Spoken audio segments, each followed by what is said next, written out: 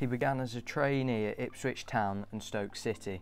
He then made his professional debut on loan at Vikingur in 2004.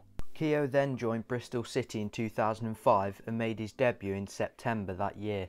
He then ended up going out on loan to numerous clubs after being a first team regular. He went out on loan to Wycombe Wanderers, Huddersfield Town, Carlisle United and Cheltenham Town.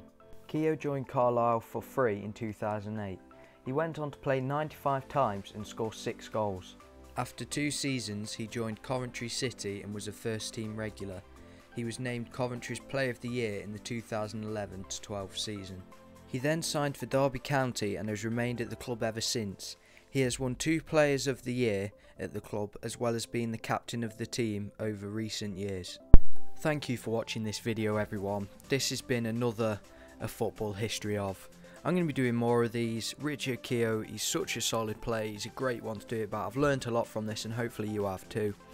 Thank you for watching, go follow my socials, like and subscribe. We're trying to hit 400 by the end of 2018 and I'll see you in the next one.